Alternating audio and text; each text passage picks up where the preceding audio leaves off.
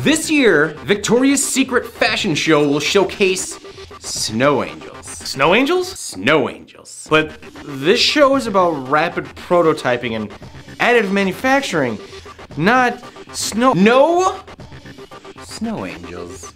Still, no 3D printing. That thing was 3D printed. Victoria's Secret has partnered with Bradley Rothenberg at Shapeways to develop a whimsical twist on Snow Bunny lingerie. Lindsay Ellingson, a model, will walk the runway as a snow queen, requiring a crystallized aesthetic to her costume.